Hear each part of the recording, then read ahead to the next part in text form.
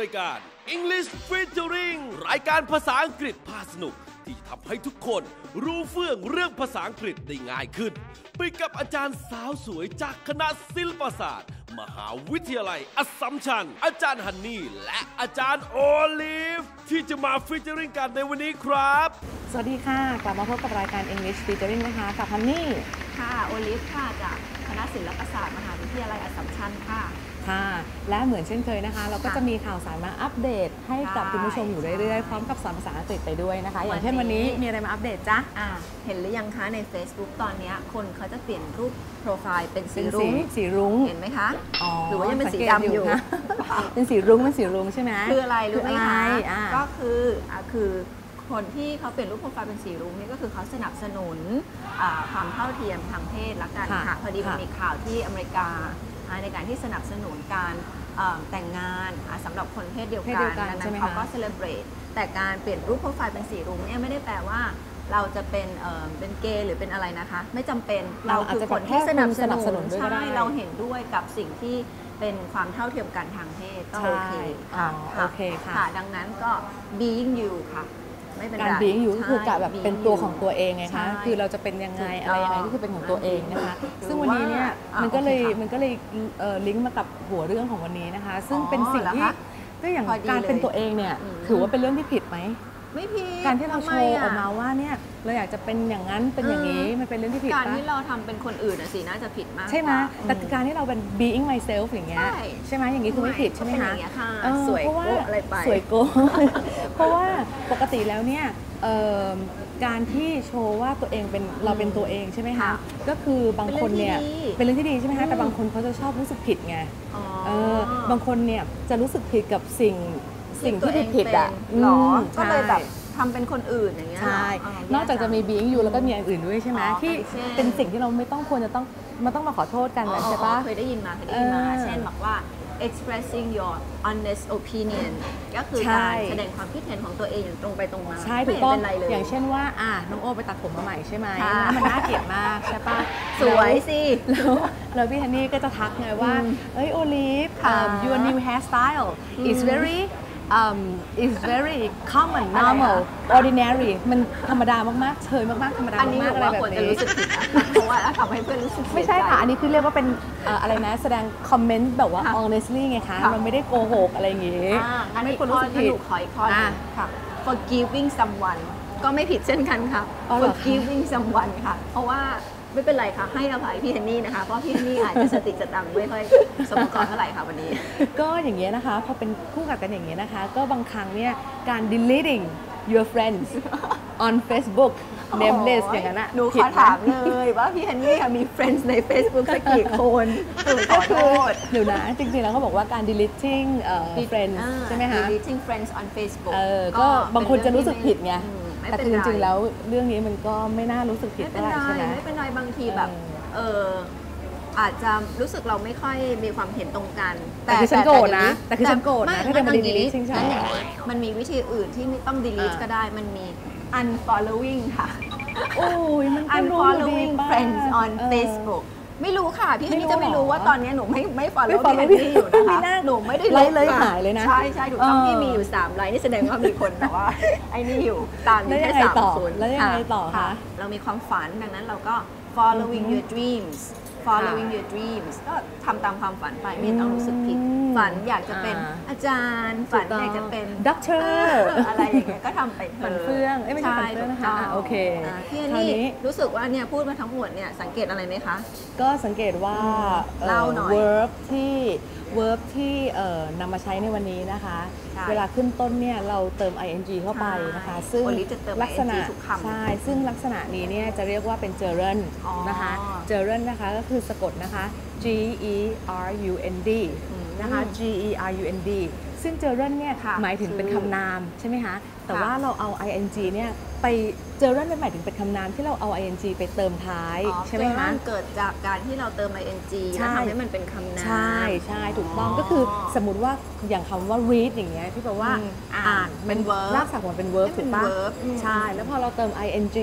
หลัง read เข้าไปมันจะกลายเป็น reading ใช่ไหมคะ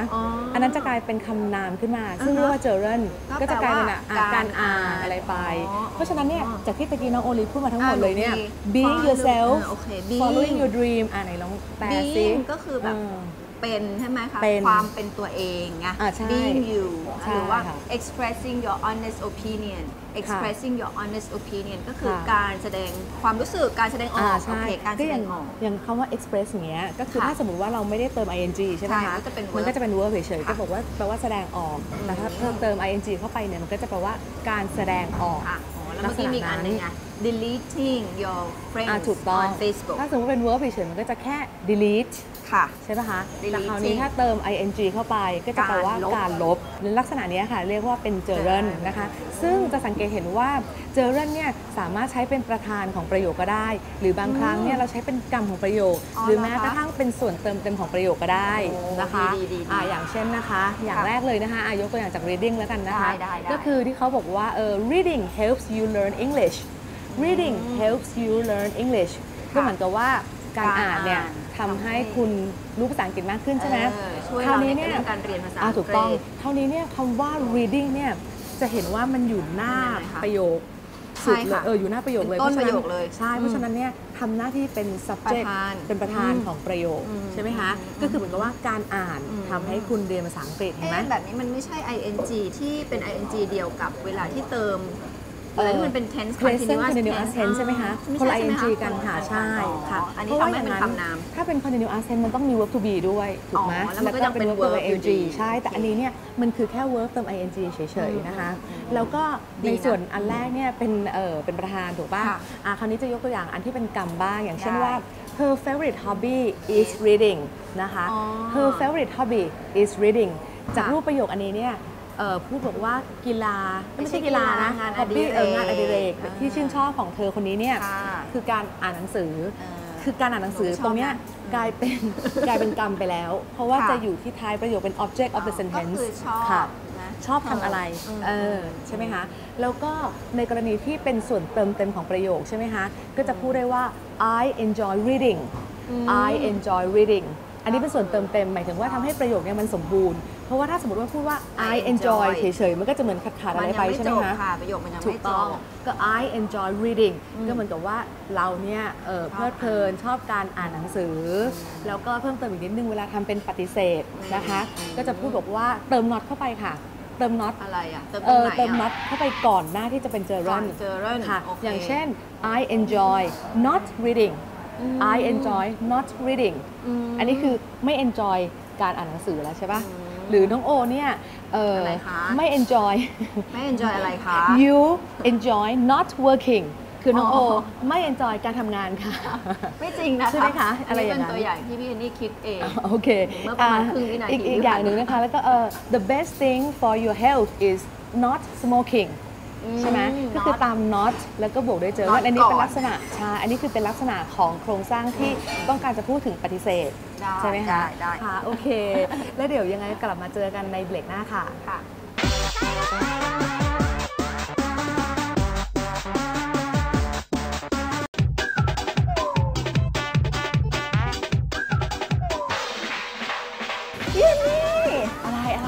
เมื่อกี้เพิ่งได้ยินมา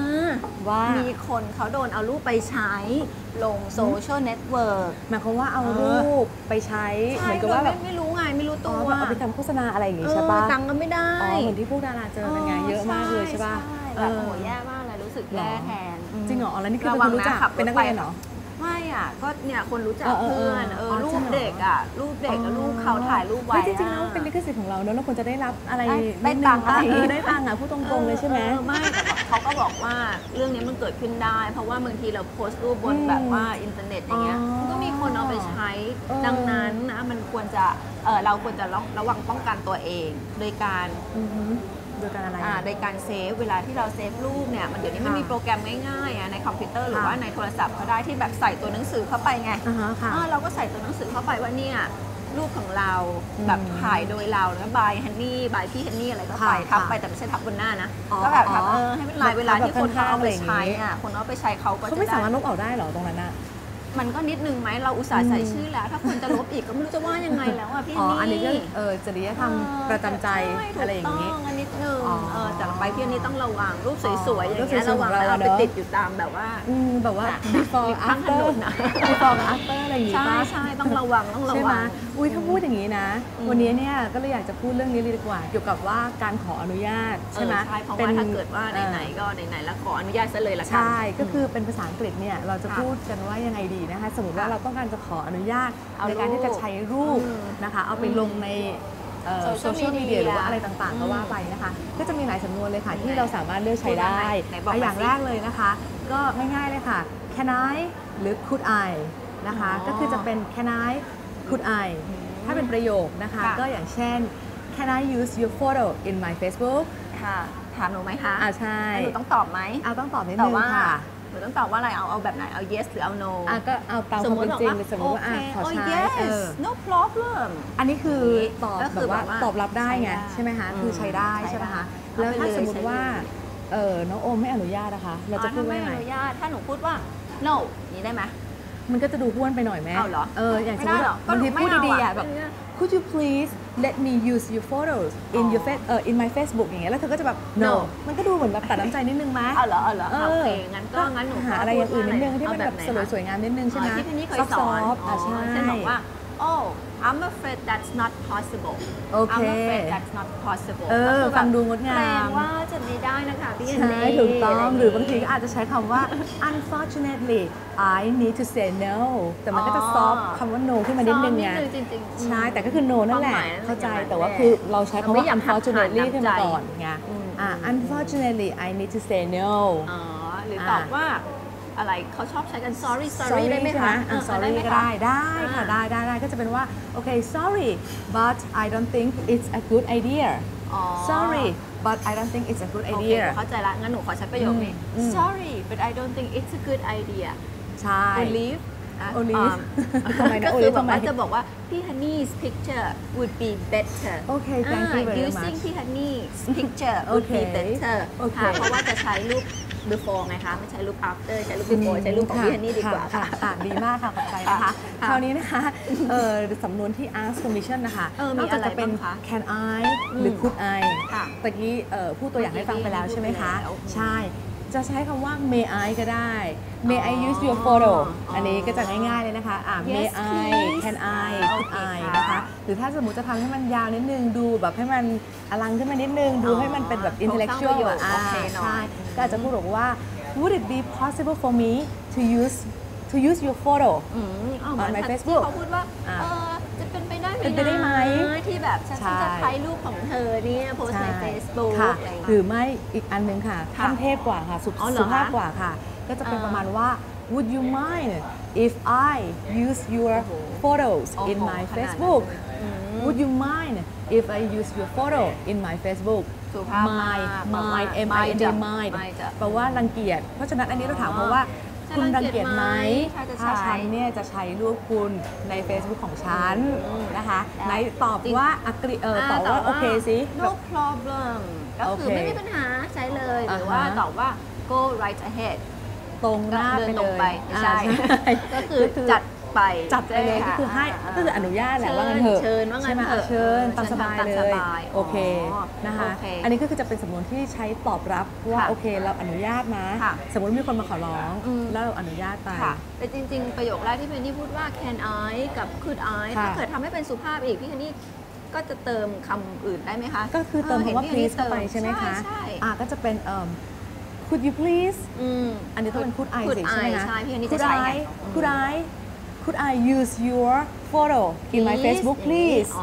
please ไว้หลังประโยคก็ได้ใช่ไหมคะทำให้มันสุภาพด้วยการเติม please เข้าไปแล้วก็นอกจาก I could แล้วก็ may ก็ได้ใช่ป่ะใช่ไหมคะก็จะเป็นmay I use your photo in my Facebook please คือเติม please เข้าไปเนี่ยไม่ว่าจะกรณีไหนก็ตามเนี่ยมันก็จะเหมือนกับเป็นการขอร้องปนแบบว่าแล้วก็ให้รู้สึกว่าเราสุภาพให้ความเคารพเขาอยากจริงๆก็อยากจะให้เขาตอบ yes นั่นแหละใช่คือเหมือนกับเพื่อนอย่างเงี้ยเราคุยกับเพื่อนเราก็ไม่ต้องถึงกับwould you mind หรือว่า would it be possible ขนาดนั้นมั้งใช่ใช่ใช่อย่างสนิทกันน่ะใช่อย่างเช่นแบบสมมติช่วยยกน้ำมาให้ใช่ไหมcould you please ก็คือเป็น could you please มันก็ไพเราะไปนะหนูว่าถ้าหนูคุยกับเพื่อนหนูก็คงไม่ please ก็แบบว่า get me some water อะไรอย่างนี้แทนน่าเกลียดเนาะcan I have อย่างงี้นะ can I have a glass of water อย่างงี้แบบให้เพื่อนช่วยส่งน้ำผ่านมาหน่อยอะไรอย่างงี้แก้วอยู่ไกลใช่ปะหรือแบบบางทีเป็นภาษาพูดบางทีประโยคมันก็ไม่ต้องเต็มประโยคก็ได้ไงเราก็แบบว่าglass of water please glass of water please อย่างนี้ประมาณสัก1 แก้วเป็นไปได้คือแบบภาษาพูดแต่ถ้าภาษาเขียนมันก็ต้องให้มันเป๊ะๆและก็ชัดๆตรงๆใช่ค่ะคราวนี้เนี่ยใช่ค่ะคราวนี้ก็เป็นสำนวนที่เราจะเป็นการขออนุญาตใช่ไหมคะทีนี้จะได้ไม่มีปัญหาเวลาถ้าเกิดว่าเขาจะเอารูปพี่ฮันนี่ไปเนี่ยนะ before นะ after ก็ยังเหมือนเดิม before ก็เมื่อก่อนหน้านี้เป็นยังไง after ก็ยังอย่างนั้นนะคะยังเหมือนเดิมค่ะนะคะตกลงก็ no problem go ahead เชิญใช้ไปตามสบายเลยค่ะพอเริ่มหาคู่ได้ไหมคะตลกละเธอและทั้งหมดนี้นะคะก็เป็นสำนวนที่ใช้เวลาต้องการจะขออนุญาตนะคะหรือว่าสุภาพเป็นสุภาพเป็นการขออนุญาตแบบสุภาพนะคะแล้วก็เป็นการตอบรับหรือปฏิเสธแบบสุภาพด้วยเช่นกันนะคะซึ่งตอนนี้เนี่ยก็ได้เวลาอันสมควรแล้วนะคะเพราะฉะนั้นก็ would it be possible for me to have a break before we come back มากขนาดนี้หนูก็ต้องตอบว่า no problem โอเคได้ค่ะเพราะฉะนั้นเดี๋ยวจะกลับมาเจอกันเบรกหน้าค่ะ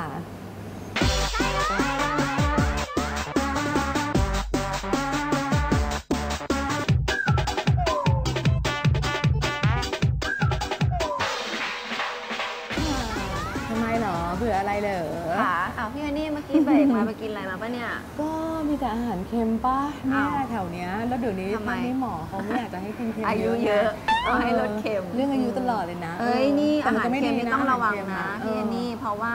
อาหารที่เรากินอยู่ทุกวันเนี่ยมันเค็มได้โดยที่บางทีเราไม่รู้ตัวมันอาจจะไม่มีรสเค็มนะแต่จริงๆแล้วมันเค็มแต่จริงๆแล้วคือมันเค็มแต่ว่าเราไม่รู้ตัวใช่คือหมายถึงว่าอาหารอย่างเช่นช็อกโกแลตอย่างเงี้ยช็อกโกแลตเนี่ยมันเหมือนหวานอะแต่จริงๆมันมีรสเค็มด้วยนะมันไม่ใช่ว่าเรารู้สึกรสเค็มหรอกแต่ว่ามันมีส่วนประกอบของสารอะไรโซเดียมที่มันอาจจะมีนิดนึงแต่ถ้ากินเยอะๆอะมันก็สะสมใช่ปะก็เค็มเยอะและอีกอย่างกินช็อกโกแลตมากๆก็หวานเยอะด้วยนะอ้วนด้วยนะคะใช่แล้วก็มีอาหารอย่างอื่นอีกที่แบบมันเค็มโดยที่แต่ที่เราแบบไม่ได้ realize ไม่ได้ตระหนักถึงไม่ได้ be aware of chicken breast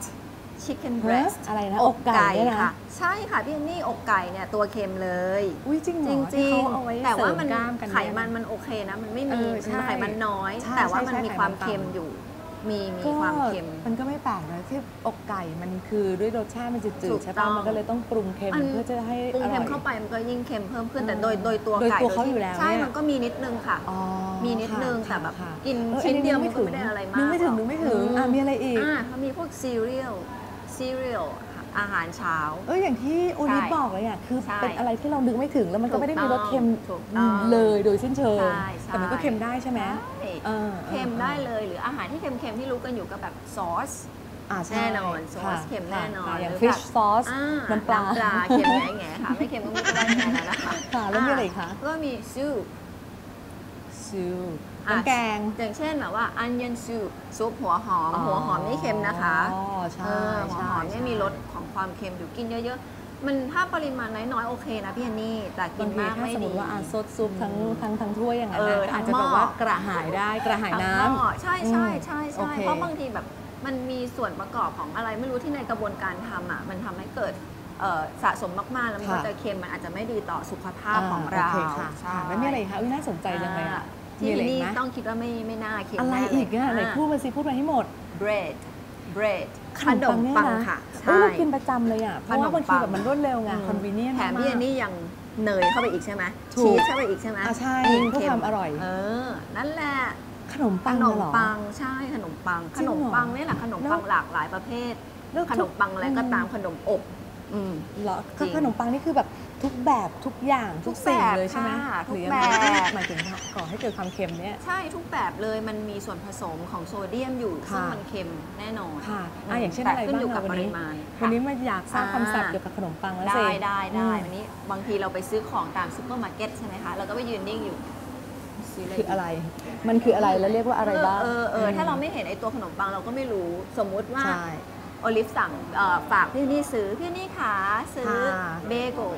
โอ้อันนี้ทานประจำค่ะตอนที่ดิฉันเรียนอยู่นิวยอร์กนะคะแล้วก็เบเกิลนะคะรู้จักแน่นอนค่ะโอเค B A G E L ค่ะเบเกิลก็คือขนมปังแบบที่เป็นรูปเหมือนวงแหวนคล้ายๆโดนัทจะมีรูตรงกลางใช่แต่ว่าพื้นผิวข้างหน้าของมันจะแข็งหน่อยแล้วเวลาทานเนี่ยเขาจะ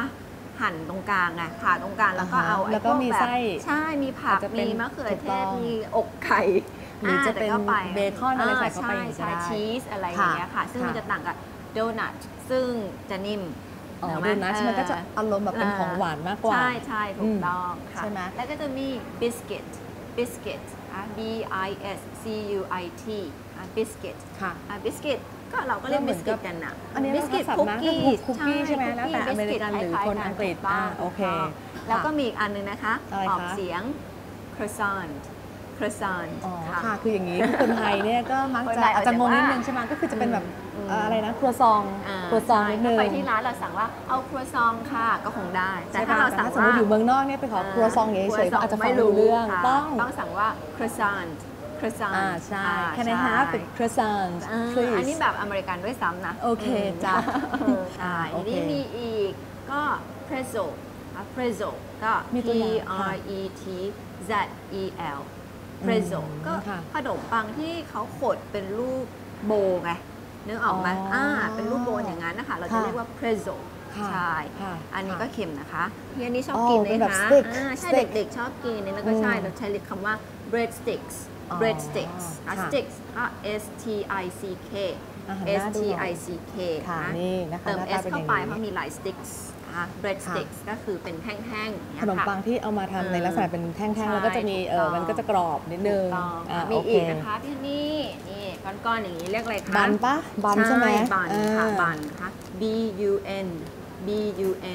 บันอันนี้ก็คือทรงผมอ่ะที่มาจากบันน่ะก็คือมาจากขนมปังนี่แหละนึกออกไหมที่ปกติเดี๋ยวนี้ทรงผมอ่ะที่เขาบอกว่าม้วนแบบม้วนเป็นก้อนๆใช่ไหมก็นี่แหละมาจากนี้เลยเพราะมันมีหลายแบบนะคะถ้าเกิดแบบที่ยาวๆที่เราเขาเรียกกันว่าฮอทดอกอ่ะอันนั้นก็บันนะแต่เราจะเรียกเลยว่าฮอทดอกบันฮอทดอกบันก็คือแบบนั้นที่เขาใส่ตรงกลางหรือว่าครีมบันก็จะมีครีมอยู่ข้างในใช่หรือเบอร์เกอร์บันเนี่ยเขาเอาไปใส่เนื้อใส่อะไรอยู่ข้างในตรงกลางใช่ทีนี้ก็มีอีกค่ะพี่ฮันนี่วันนี้มีเยอะอุ้ยตายแล้วบอกว่าให้ลดเค็มนะแต่ก็แบบว่าชีก็แบบว่าดูสิมาพี่ก็บอกแล้วไงว่ากินนิดหน่อยมันไม่เป็นไรโอเคอันนี้ล่ะแล้วนี่คืออะไรคะเป็นมัฟฟินเหรอใช่ค่ะมัฟฟินหรือบางคนเขาก็เรียกคัพเค้กนะคะแต่ว่าเราก็เรียกว่ามัฟฟินถ้ามัฟฟินมันส่วนมากมัฟฟินจะมีไส้อะไรที่อยู่ข้างบนน่ะโรยๆอย่างเช่นลูกเกดนะคะหรือว่าอาจจะเป็นพวกตระกูลเบอร์รี่ต่างๆใช่ค่ะแบบนั้นเขาจะเรียกว่ามัฟฟินซึ่งคนอังกฤษเขาจะเรียกว่า English muffin เพราะว่าเขาใช้กินกับทีอะไรอย่างนี้ไทยทีอ่ะที่เราชอบไปรับประทานกันบ่อยๆนะคะใช่ค่ะโอเคแล้วก็มีแบบเป็นโรลด้วยนะคะพี่อันนี่เป็นโรลได้โรลนี่มีหลายแบบค่ะอย่างเวลาพี่อันนี่ไปทานข้าวที่ร้านอาหารเขาจะให้ออเดิร์ฟมาก่อนนึกออกปะจะเป็นคล้ายๆก้อนๆเล็กๆอ่ะแล้วก็แบบเราก็เอาเนยทาเข้าไปใช่ถูกต้องนะเขาเรียกว่า dinner rolls แล้วมีกินตอนอาหารเย็นแล้วก็จะมี Swiss rolls Swiss roll ด้วย Swiss roll ก็แบบที่มันมีครีมอยู่ตรงขดๆอ่ะพี่นี่ที่เป็นโรลแล้วมีครีมเป็นไส้ครีมไส้อาจจะเป็นมาลาดแบบว่าแยมรสส้มหรือว่าครีมอะไรอย่างนั้นเรียกว่า Swiss roll แล้วก็จะมีแบบไส้ที่เป็นอาจจะเป็นไส้อย่างอื่นที่ไม่ใช่ครีมค่ะเขาเรียก Danish rolls ค่ะพูดถึงขนมปังแล้วก็หิวเลยน้องโอลีพูดอะไรเนี่ยและกลับมาพบกันใหม่ในสัปดาห์หน้านะคะกับรายการ English Featuring นะคะและเช่นเดิมค่ะกับดิฉันฮันนี่ค่ะโอลิฟค่ะจากคณะศิลปศาสตร์มหาวิทยาลัยอัสสัมชัญค่ะโอเคสำหรับวันนี้ลาไปก่อนนะคะสวัสดีค่ะ